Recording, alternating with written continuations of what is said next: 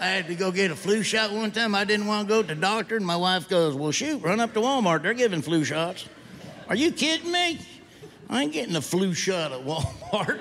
Dadgum, normally I got to get vaccinated before I go in there.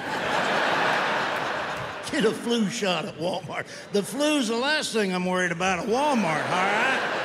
Dadgum, they probably got Ebola behind a box in there somewhere I didn't know about.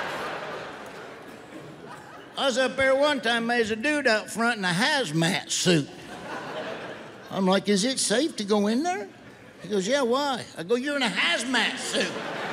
He goes, I know, I work here. I'm collecting the carts.